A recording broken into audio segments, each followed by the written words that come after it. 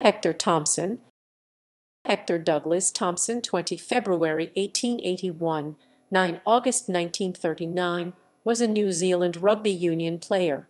A wing three-quarter, Thomson represented Wellington, Auckland, Canterbury, and Wanganui at a provincial level. He was a member of the New Zealand national side, the All Blacks, between 1905 and 1908, appearing in 15 matches including one international.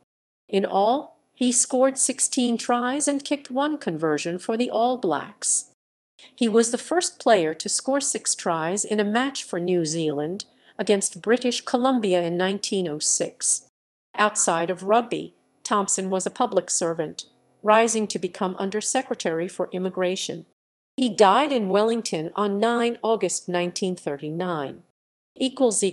References